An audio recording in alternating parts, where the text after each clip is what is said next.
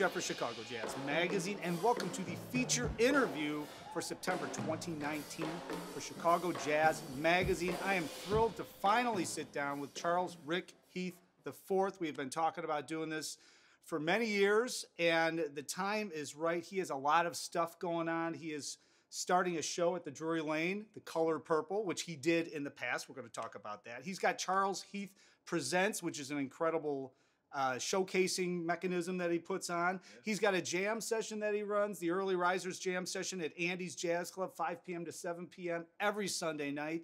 He's doing the Ken Chaney Scholarship Foundation. We're going to talk about that and all of the good things he does with youth education. Well, I think the interview's over. I just covered it all, right? You did it all, Mike. Man, oh man. I mean, so he's a drummer, and we're going to talk about everybody he plays with, including Ramsey Lewis, and an entrepreneur. So it's a pleasure to sit down with somebody who I can relate to because I have a lot of different things going on, and so do you. But before we get into everything, why don't we talk about this show that's kicking off at the Drury Lane? Yeah. Right. What is it? September 13th, I want to say. That's right. Through November, and this is actually a revisit of a show that you did and you toured with a few years ago. So let's talk a little bit. The Color Purple, the musical. Yeah, definitely.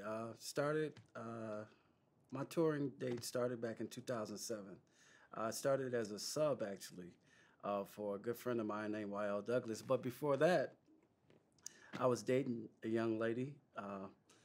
Loved my wife, but it wasn't her. That was a while ago. That was long time ago, Mike. But anyway, happy anniversary to my wife.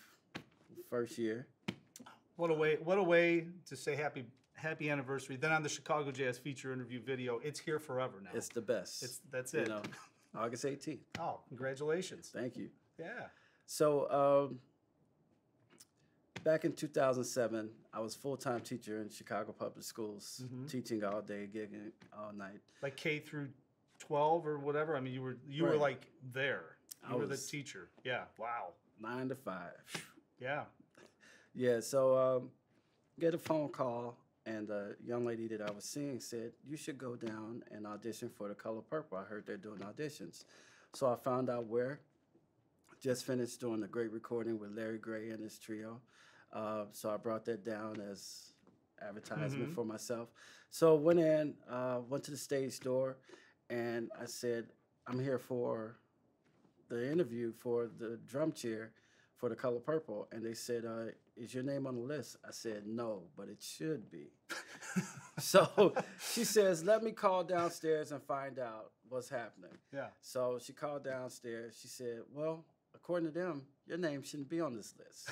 So I'll see you later. I said, I know. But please give them this CD. I would love to just put my name in the hat if anything should come up or if you need a drummer.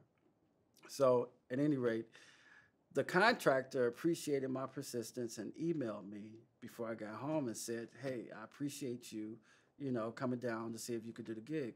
So I said, well, no problem. Can I do the gig? So he said, well, there's no way you can learn 31 songs in less than 24 hours. I said, send me the music. I'll learn the music.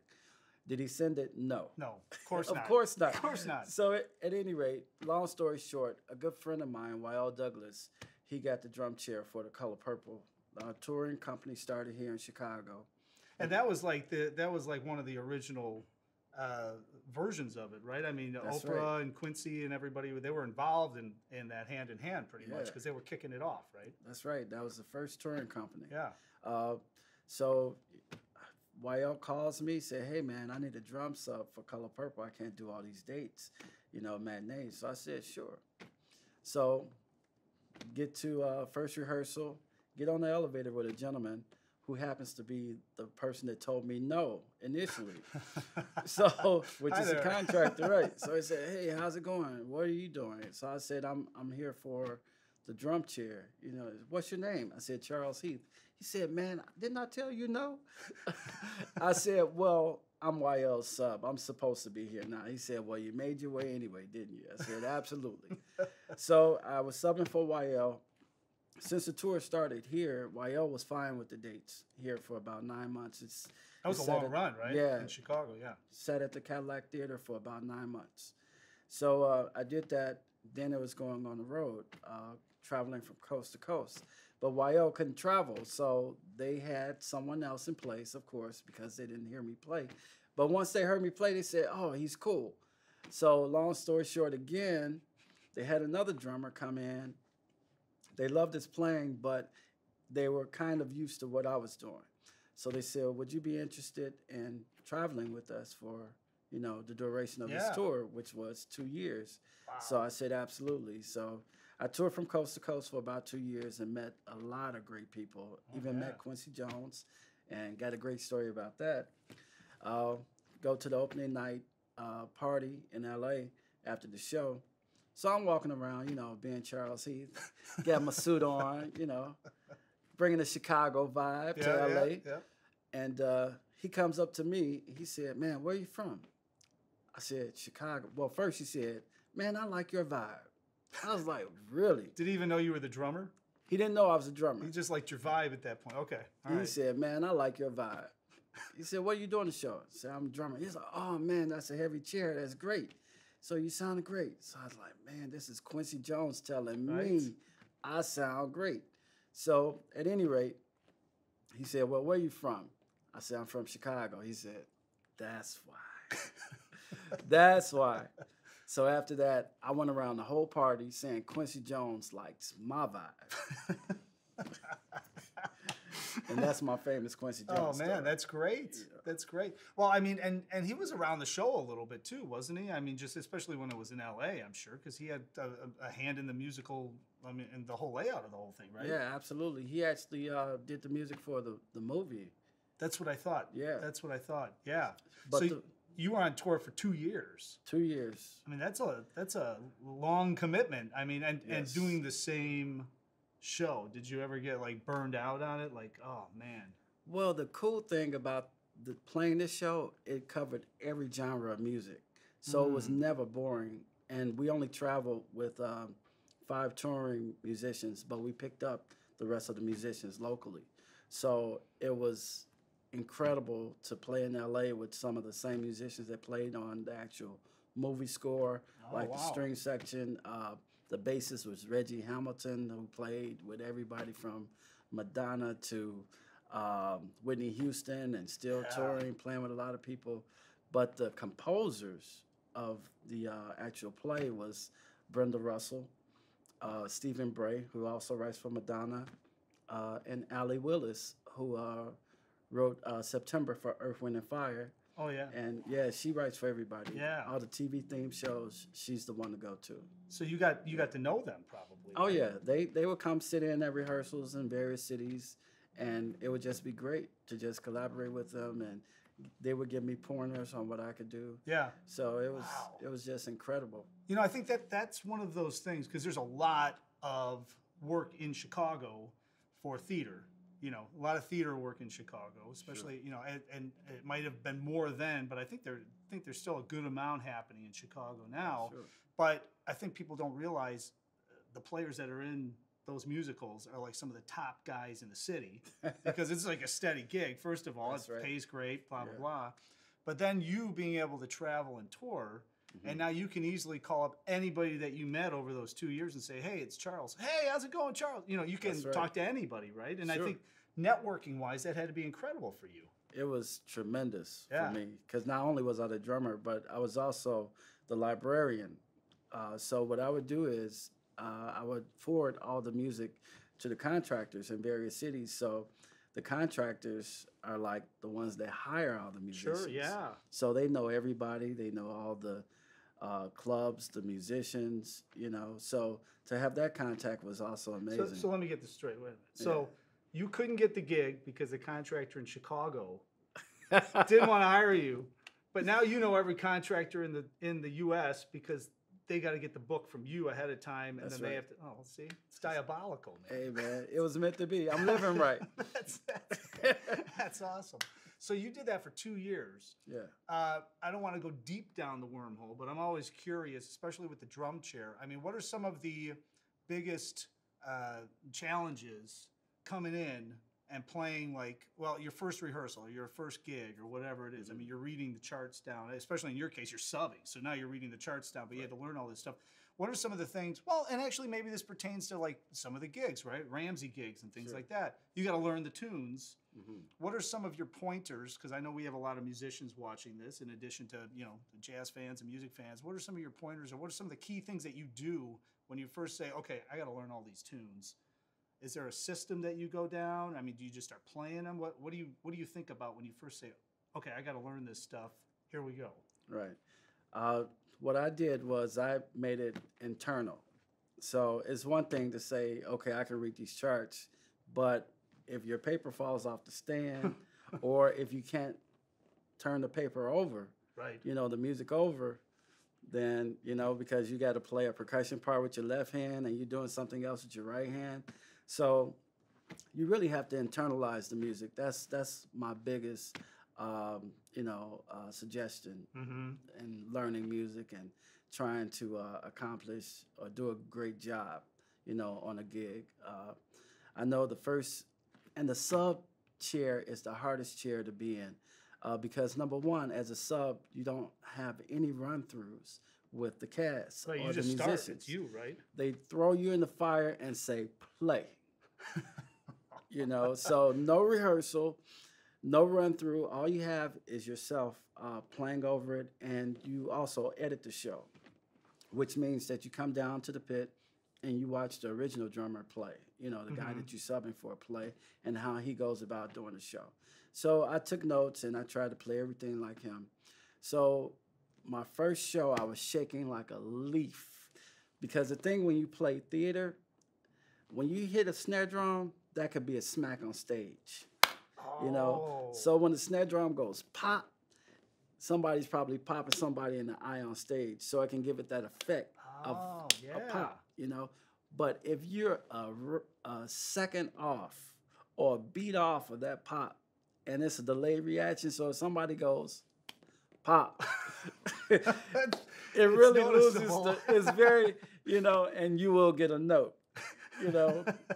So that's what I mean by internalizing the music and just being relaxed, you know. So you don't have to think about it. You can just have fun. How long did it take you before you were just on that show specifically? How long did it take you before you were just like on autopilot where you were like, okay, I know exactly what's happening here. Everything's timed out good. I mean, it had to be a bunch of run-throughs, right? A bunch of shows, I should say. Yeah, I would have to say maybe the second week, because I was doing all the matinee shows. So I did about 3 shows a week. Okay. So I would say about the second week I was good. Yeah. Because all the guys in the pit were my friends. Right. And they made that a lot more. That's probably true, too, because you knew a lot of those guys probably from around town or whatever. If you would have walked in ice cold, nobody knows you. They're looking at you like, well, who is this dude, man? Exactly. That would have been a whole other ball game probably. Oh, yeah, man. So I only bit off half of my finger. Yeah. So also with that, with the show thing, and I'm curious because getting into the jazz, realm, and we'll go back down the wormhole a little bit as far as where you got started and all that. But before we close out on the kind of the playing of the musical aspect, were you playing with a click track? I mean, is everything timed out? How do you know the tempos? You're just working off the conductor. How does that work? Mainly conductor, because again, when you're playing live, anything could happen on stage.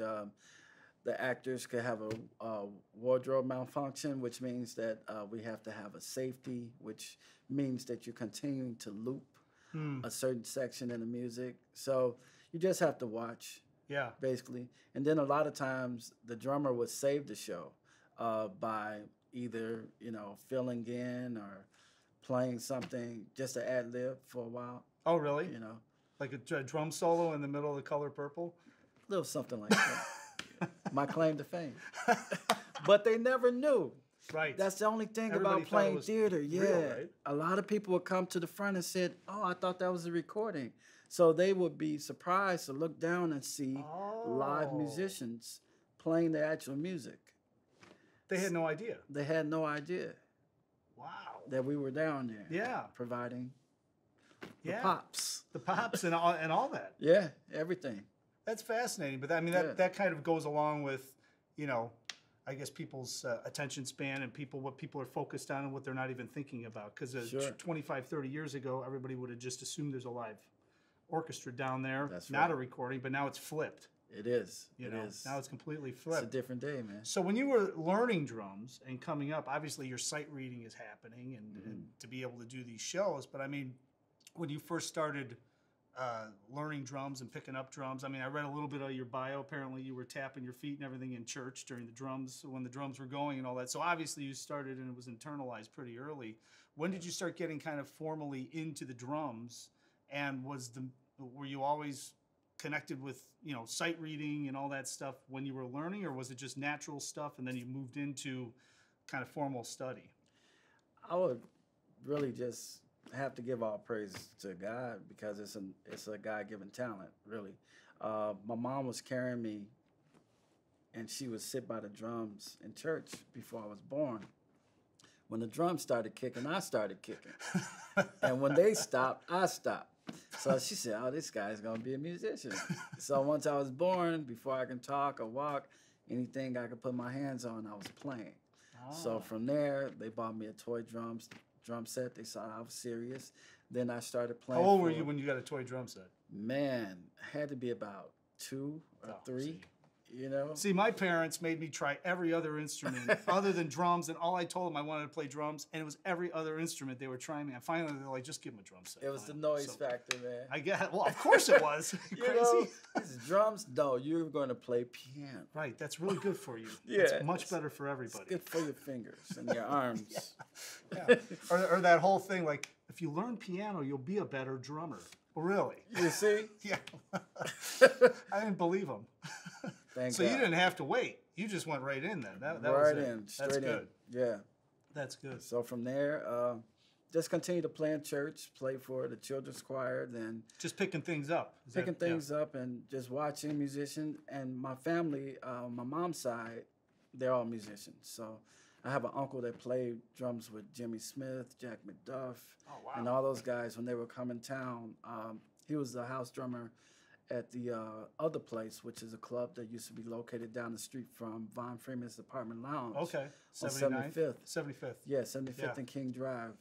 It was a nice club, but I was too young to get in. But I would see him in the window, you know, playing. So I said, man, I'm going to get there. Yeah. So finally I did. Wow. Well, and I find from interviewing all of the different musicians that when there's like a professional musician on the same instrument in the family, there's just like a little bit more motivation, or there's something that you've watched forever, and it just, you pick it up faster, it seems like, than somebody just trying to learn like cold. For sure. You know? So when did you start learning like formally? Did you start taking lessons at some point? I mean, you know, that's very interesting. Went to South Shore High School, and that was the first time I really got into reading music. So I played a little timpani, very little timpani, and mainly snare drum. But we didn't really have a strong music program at that time, but it was okay. So the way I received my formal training was, long story short again, because I have a lot of stories, man. But this one is incredible. I was just practicing snare drum in the band room one day, and I was a senior, and I was on my way to Southern Illinois in Carbondale. They offered me like a $500 scholarship. To go to SIU for music? For music. For music, yeah. So I said, all right, you know, whatever, because I really didn't have mallets under my belt. And, you know, when you do the interview for a scholarship, they make you play all that stuff. Yep. So at any rate, I'm practicing, and this guy walks in to the band room. He said, man, you sound great. How'd you like a full scholarship? I said, yeah. Absolutely. Did you even ask where? You just said sure. No? Full scholarship? Absolutely. But anyway, it was Shaw University in Raleigh, North Carolina. So who was the guy that walked into the room? Professor Charles Brown. Okay. And we're still good friends to this day. I learned so much from him. How to be on time, how to be punctual, how to be prepared for gigs, what have you. So what was he doing in the band room? Was he up there just on a recruiting? Oh, really? He was up there on a recruiting mission? He was recruiting. His main locations to recruit was Chicago, because he knows a lot of good musicians come out of Chicago, Atlanta, D.C., and New York. Okay. Those were the 4 main stops. So when he came to Chicago, he heard me playing, and he picked up a couple other horn players as well. But he offered me a full scholarship because he said, you play drum set? I said, yes. You play jazz? Absolutely. So Yeah. that did it because they Yeah. didn't have a drum set player Ah. at the school. So he said, "Would you like a full scholarship?"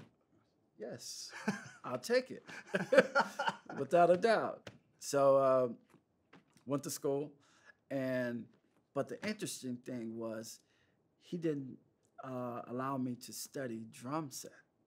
He said, "I want to take you out of your comfort zone, number one. Number two, you could find a 10-year-old kid that can come in here and wear these drums out. Mm-hmm. You know, no degree, no formal training, just talent, raw talent. But how many people do you know can come in and play marimba, timpani, xylophone, vibes, things like that?" So I said, I fought him all the way. He said, "Man, trust me, this will enhance your drumming, the way you play melodically on the drums. You start hearing pitches and tones and all these other great things being a percussionist." So I said, all right. So finally, the more I did it, the more I started loving it. So then he said, "Man, you can even get gigs. You don't need anybody. You can play recitals and do gigs later on after you graduate." So sure enough, that's what happened. I started getting calls. People found out I went to school for not just drum set, but percussion. Got called to do a couple recordings on marimba. Oh, see. Did a couple recitals on marimba at various churches. So it actually paid off. Yeah. Yeah. Well, and I mean, you know, we're both drummers, and we both know how to play mallet instruments and all that. Although I haven't played mallets in quite a while because I don't have to. But you know, I used to love it. But you know, Yeah. But I'm with you, and also I think that it's interesting because when you're playing with people, your ears are wide open now. Where you know, I think that playing those mallet instruments, and you tell me if I'm wrong, you hear changes differently than when you were just a drummer. Absolutely. And a lot of times it really bugs the other musicians when the drummer knows more of the changes than they do, and you're like, "Hey man, what are you doing?" You know. But it helps so much in an overall musicality of a drum set, right? Absolutely. Yeah. Because to me, well, as I've heard many other people say, the drummer is really the conductor of the band, even though there's a band leader. You know, if you want a great band, get a good drummer. You know, if the band isn't happening, check the drummer out first. Right. You know, so because the drummer is the one who sets up the different sections of the music and can control dynamics, you know, which is very important in playing music, which is something that I learned a lot from my mentor and good friend, Ramsey Lewis. You know, he really schooled me on dynamics because he says you want to bring the audience into what you're doing. You don't want to push them away.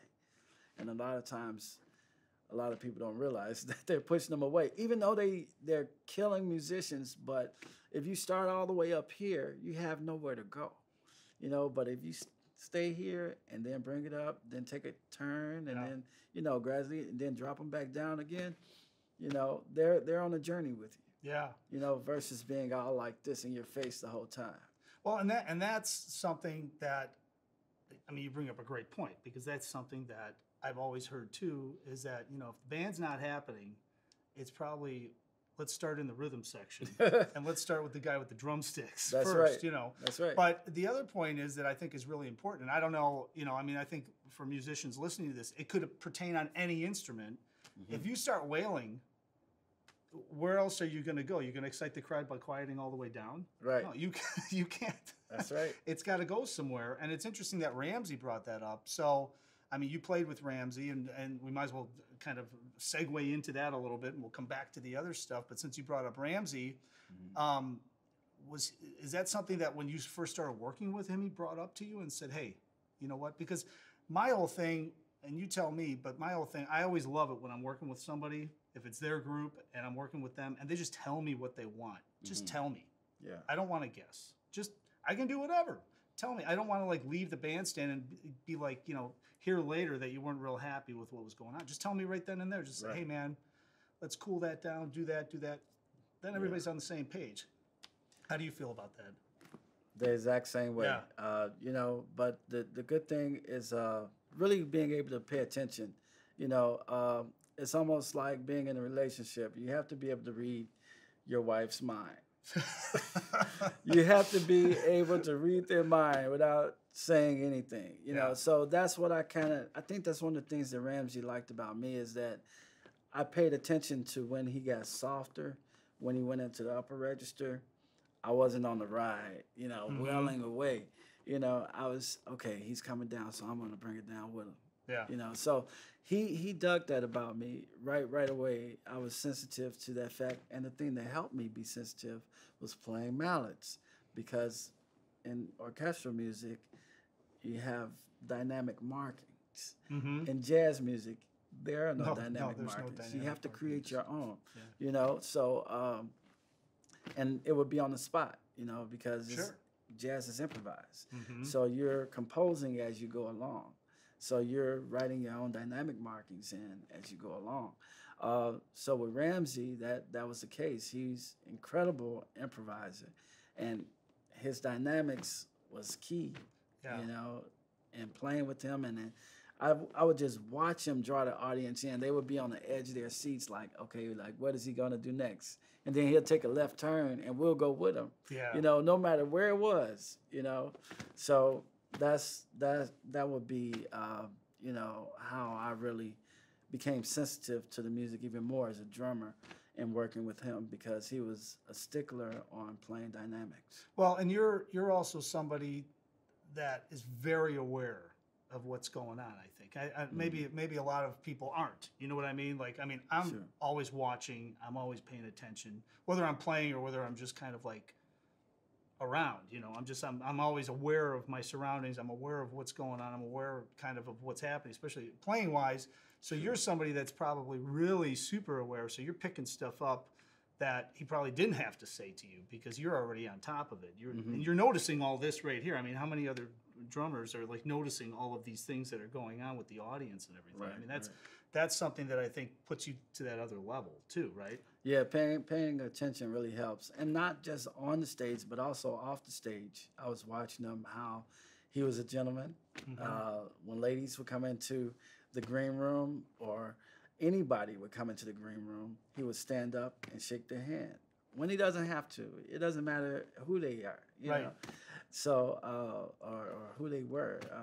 He would just be the ultimate gentleman and stand up, shake their hand, and wouldn't sit down until the conversation was over, you know. And he doesn't have to, because he's Ramsey Lewis. He's an icon, you know. And then I also watched him just handle the business aspect of being a musician, because he said, Charles, it's called the music business. It's just not called music. You have to be just as good at your business as you are being a musician. So that's one of the main things I learned off the stage. Playing with Ramsey, and then traveling, you have to be down to earth and, you know, just be cool, because flight delays, the instrument isn't cool that you have to play, but people are still expecting a great show, you know. So just learning how to make lemonade out of some lemons, basically. Yeah. So I bet you learned a little bit of that. I bet you learned a little bit of that when you were in college too, because it sounds like your mentor in college, your professor, right, was teaching you a lot of the basis stuff. And then when you started playing with Ramsey and probably playing with a lot of other people, you were aware of, you know, because sometimes we've all been around musicians where it's just like they get done playing, man, they could care less, whatever, they're out of here, see you later. That's right. Hey, how's it going? And they're gone, and, you know, whatever's going on. So when you came back from college, did you come right back to Chicago then? And then you started sitting in and playing around Chicago while you were teaching full time? Pretty much. Came back and I went into the classroom right away. Because you had a music ed degree, right? Is that well? I actually majored in music performance, but I minored in education. Okay. Because again, Professor Brown, he said, "Man, anybody can play. You don't need a degree to play," and that's what I tell a lot of the young musicians coming up around me. And say, you know, anybody can play. When you go to play at a jazz club, when you play at Angie's or the Green Mill, or, you know, let me see your college degree. What did you major in? No. They want to know, can you play your instrument? You mean they don't ask you that at Angie's? That's weird. You're preaching to the choir at this know point, what I'm so saying? Keep going. Yeah, no, you're preaching to the choir, especially with the cost of college now. Yeah. You know. So make that degree count for something. That's it. Yeah, you're right. You're right. Seriously. But I mean, it's cool if that's what you want to do, if you want to play. But it's still a good thing to have, even if you major in performance. Right. But I always tell us, you know, young musicians, education is the key that unlocks the door.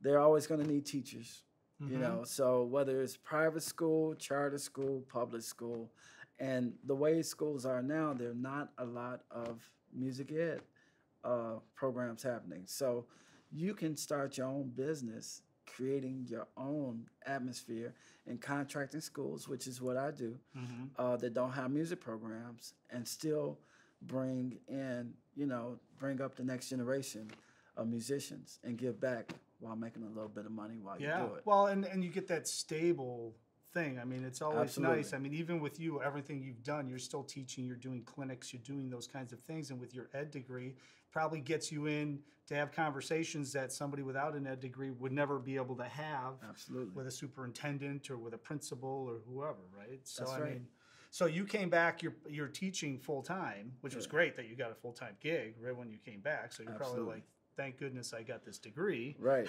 Because I was like, what am I going to do now? Right. You know? But then you started sitting in at night, because you knew what you wanted to do. So you were out. That's right. Hanging and sitting. Yeah. So how many nights a week? Because I always tell people when I got done with college, and I didn't get a degree, but when I get done with, I was down there on performance. So when I get done with college, I sat in every single night. Yeah. Like for 2 years, like nonstop. Didn't matter how tired I was from working all day or whatever was going on. What was your situation? It was basically the same thing. I always hung around the older cats. You know, even in high school, I started early, like going where I can go and get in where I can get in. I would sneak into Von Freeman's the apartment lounge and sit in there when I could. So when I came back, my name was already kind of in the atmosphere. You know, people knew who you were. Yeah, kind of, sort of. Yeah. You know, and then what's interesting is when I was in high school again, there was a program called Urban Gateways. Oh yeah, I remember that. Sure. Yeah. So Ken Chaney, who is a great mentor, who really showed me the way on a lot of things, but he was doing a gig at the school, my high school, South Shore, with his trio. So all my friends were saying, let Charles play, let Charles play. So he said, who's Charles Heath? He stopped the concert and said, who's Charles Heath? So I had my stick bag, you know, I walked up there, you know, I said, I'm Charles. So he said, you want to play? It's like, yeah. He said, what do you want to play? I said, I want to swing something. He said, oh, really? So it's like, what does this kid know about swinging? So anyway, I got on the drum set, played some jazz, and Frank Russell was in the band. Oh, who yeah. I know you interviewed. Yeah, you play with, yeah. Yeah, great mentor, friend of mine. So at any rate, sat in with the band. So after I finished, Ken said, do you have a card? I said, yeah. So you're in high school, you got a business card. Had a business card. But the thing was, the card was for the ladies. I had Slick Rick, my middle name, with a little diamond up on the side. And I was, you know, talking to the ladies, like, here, take my card, give me a call sometime. But anyway, he was impressed that I had a card. I'm impressed that you had a card for the ladies. That's what I'm impressed with. Why didn't I think about that? Smooth, man. Man, you know. oh man. So, because if they called, you knew they were interested already. Look at this guy, man. Well, the card did it, so they wanted to make sure, you know. You got to come back for a whole other show. We got to talk about that. Whole other show.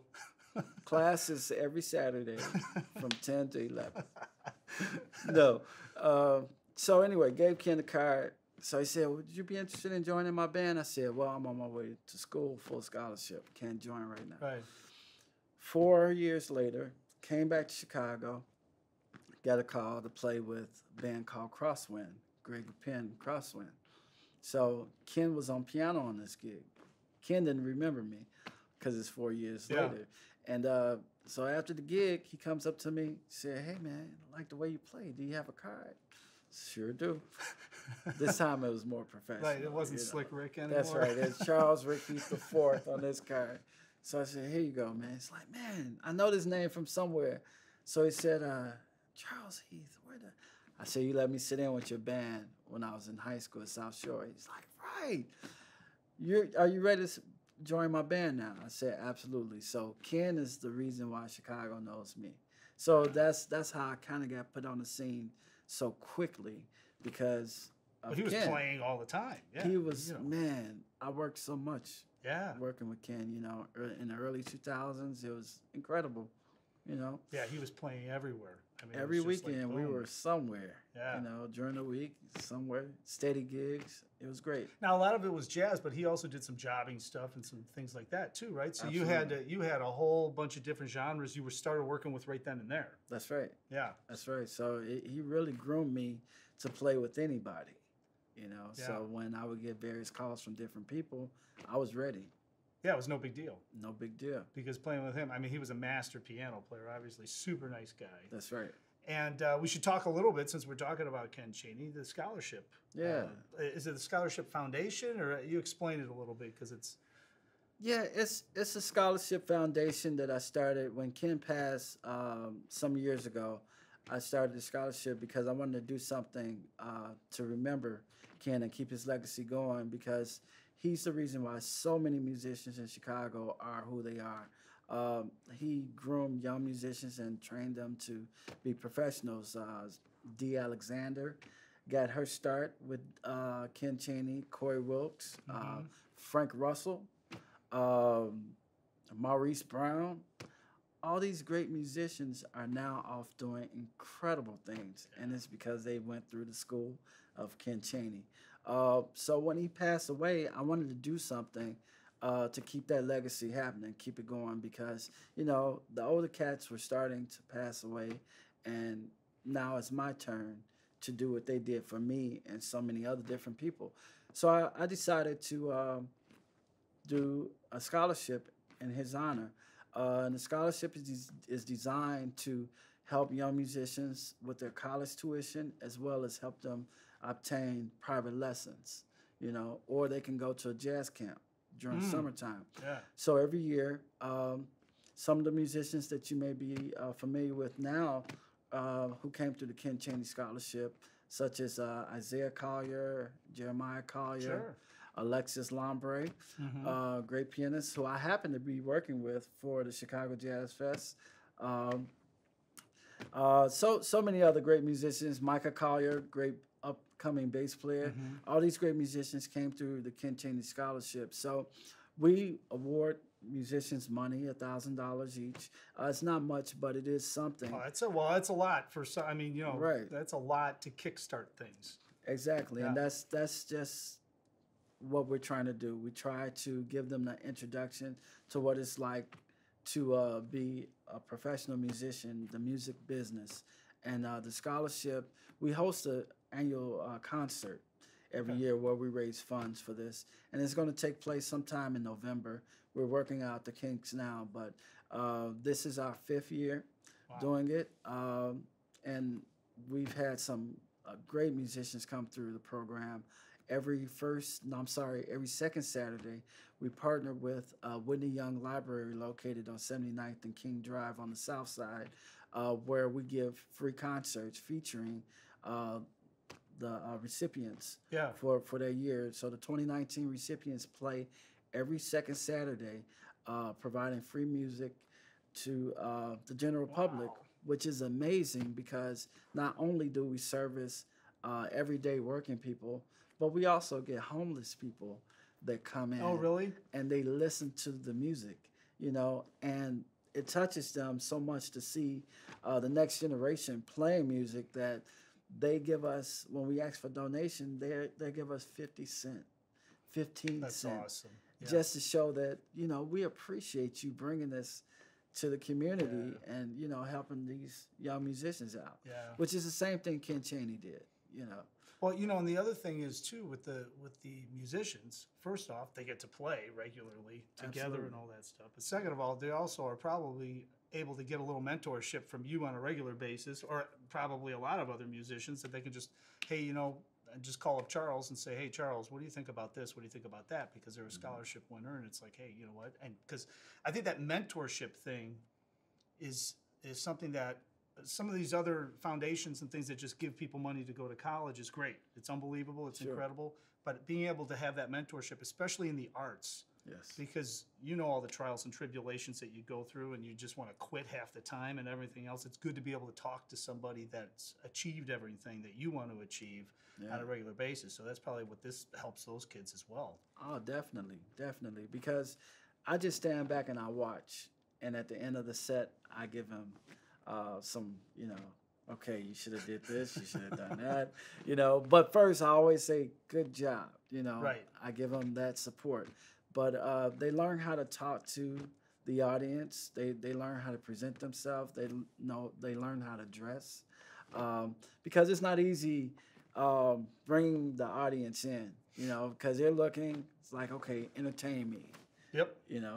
So that's our job. We're supposed to make them forget about the hard day of work, what's going on at home, all the stresses of life. A lot of people come to hear music to get away from it all. Mm-hmm. So it's up to the band leader or whoever's on the mic to actually connect with the audience so they can say, oh man, I'm feeling them, I'm having a good time.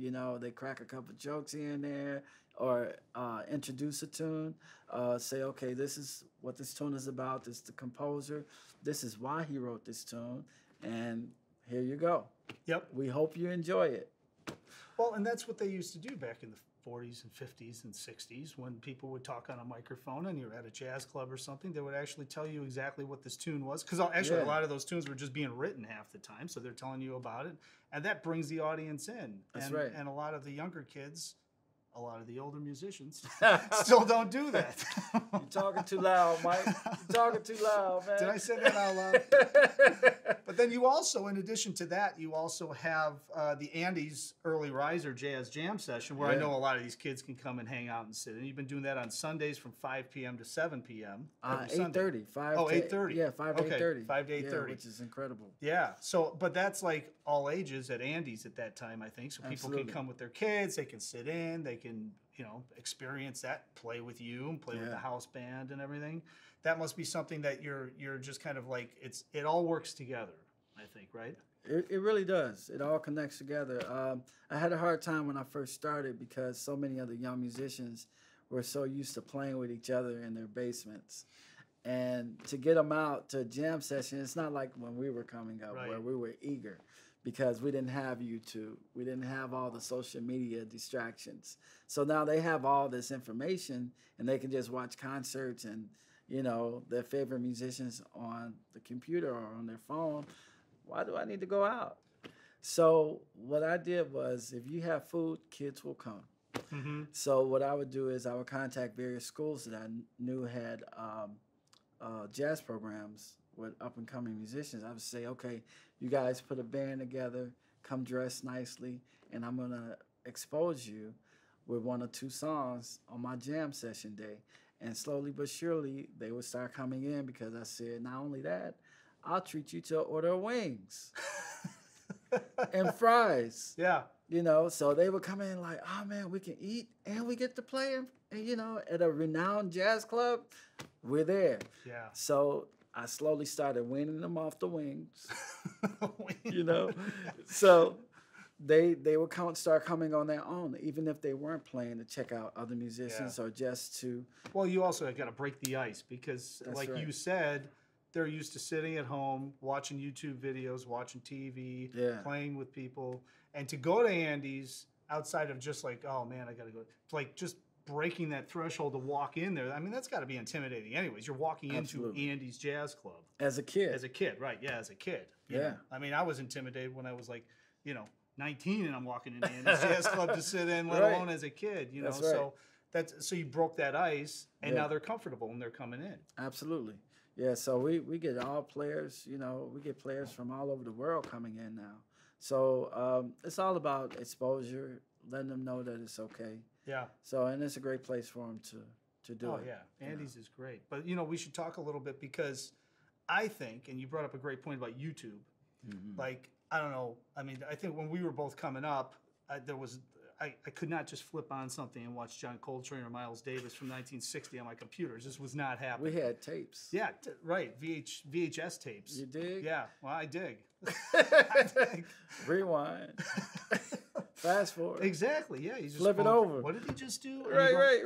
Now there's the technology where I wish I had this in college. The transcription technology, man. You pop the thing in and it doesn't change the pitch. It just slows everything down. I'm like, oh my God. Yeah. I would have stuck around and got my degree if that was the case. Like, I hear you, man. Man, but I think it's so important though, because whether you hear it on YouTube or on a computer or something like that, there is nothing like hearing jazz specifically, jazz live, because of the sound, because of the way you're hitting the drums, because of the way they're playing the sax. You cannot pick that up watching it. You've got to experience it live, I think. Absolutely. And that's probably we were just talking about Ken Chaney. You used to go see Vaughn. Robert Irving III, I think, was somebody that you still play with them now, but probably somebody you heard. But I mean, those guys, when you would go see them play live, it's a whole other ball game, right? Totally. So that's so important for the kids to experience it live. But what was it like for you? Like, those are just some of your people that you used to check out, I think, but probably a lot more. But hearing them live and being in a club and hearing the reaction of the club, that's inspirational to me. Yeah, well, it's still inspirational. I still go check out musicians live, even though I have access to the same thing the kids have access to, YouTube and everything like that. Because what I tell people in general, and this is just for your everyday listener of music, is that the vibrations that you feel when they play the instrument, you can't get that through the TV or social media. Yeah. You just, even if they're streaming live, that vibration, or somebody in the crowd, you look over and somebody's crying, because it's a ballad, it's going to affect you a different way. So going out to see live music is such an experience within itself, besides the incredible music that's being played, the incredible musicians that's on stage. Yeah. It's just a vibration and the passion that goes on with it, because the camera is not going to get everybody at the same time. But when you're sitting there, you can see everything that's happening, And feel it. You can feel it. Yeah. So you can see, man, that drummer broke his drumstick and he's playing with one hand while he's picking up another one. You might miss that on YouTube. Mm-hmm. You usually do. You usually do. So it's just things like that. And me being able to experience those great musicians during the time I was coming up was great. Yeah. So a couple more things. So, fast forward, you're playing, you're doing all this stuff. You and I met a bunch of years ago when you were presenting live music on the South Side too, right? What is it? Jazzing on the South Side? That's right. You still doing that? Well, not anymore. Okay. It became a bit much because I can imagine. Trying to play and promote and, do the school thing. So, and to advertise to get people to come out, because a lot of times people say, oh, I want this, we want this, and then you walk into the door and the place is half full. You're saying, okay, where's this money coming from? I know all about it. Yeah, so you learn how to pray real good, So, because it has to come from somewhere. But at any rate, I still produce concerts. Jazzing on the South Side was great. And the reason why I started it is because after coming back from Color Purple, I was gone for 2 years. So I had to rebrand myself. I had to come up with something different. Yeah. So because all the gigs were gone, because I gave all my gigs away. You gave them all away? I gave them all away. I was gone for 2 years, so you can't just come back in and say, I'm back, give me my gig back. That's not cool. So at any rate, I had to go start sitting in again and doing different things. So I said, let me start this Jazzing on the South Side thing, because a lot of the clubs were closing, and I just wasn't happy with the music scene happening, just not in Chicago, but around the country. And touring, a lot of the jazz clubs, they just weren't anymore. So instead of talking about it, I started walking about it, and partnered with the Regal Theater back in 2010. Started there, then they shut down, and then I went to the ETA Theater, stayed there for a few years. Then they shut down temporarily for renovation, and then I went to a place called the Caribbean Cove. On the South Side. That was a nice place. Then they shut down. you know, for various reasons. Then I said, I need a break. Mm-hmm. So that's when I actually came up with the great idea of partnering with clubs that were already established, and I started doing daytime concerts. So I partnered with Buddy Guys, Legends, as well as Andy's Jazz Club, where I would do daytime concerts for seniors. So it was called Live Music in the Afternoon. Mm-hmm. And it's been great. You know, they come in, they enjoy a good time. Seniors, a lot of times, they don't like to hang out at night anymore. No, they don't. So, no, and they don't want to deal with all the back and forth. And a lot of places don't start. I mean, Andy's is different, but like Buddy Guys, I mean, the music doesn't really kick off till 9 o'clock at night. It's like, that's right. it's enough of that. Yeah. It's enough of that for me. Half the time on a Tuesday, I'm like, I got to go to bed. I get up at 4. So, you know, seriously. So I designed this concert series for seniors where they get a nighttime feel in the daytime. Yeah. So they really dig it. And I also do it for kids as well. I do a school-wide field trip where we contract schools to come out and they enjoy learning about the innovators of jazz, reggae, classical, different styles of music, all while enjoying a delicious lunch wherever the event is being held. And I also ask them to come dressed in business-like attire so they can, because when you dress different, you act different. Yep. So they come out, they look good, and I always encourage the guys to pull out the chairs for the ladies, you know, that kind of thing.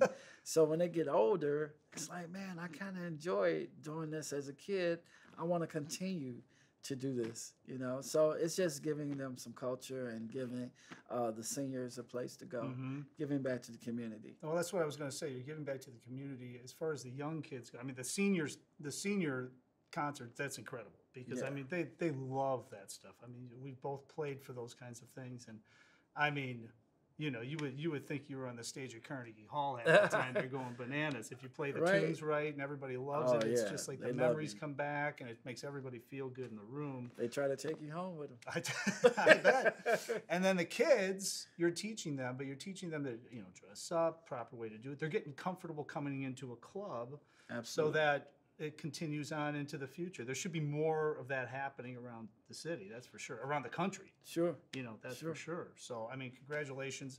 As I said at the beginning, you have a hand in everything. I mean, you're an entrepreneur, drummer extraordinaire, everything else. So do you, Mike. Well, you know, I try. I'm just a drummer trying with to 3 be like video you, man. cameras. Trying to be like you, Mike. Right. Want to be like Mike. Yeah.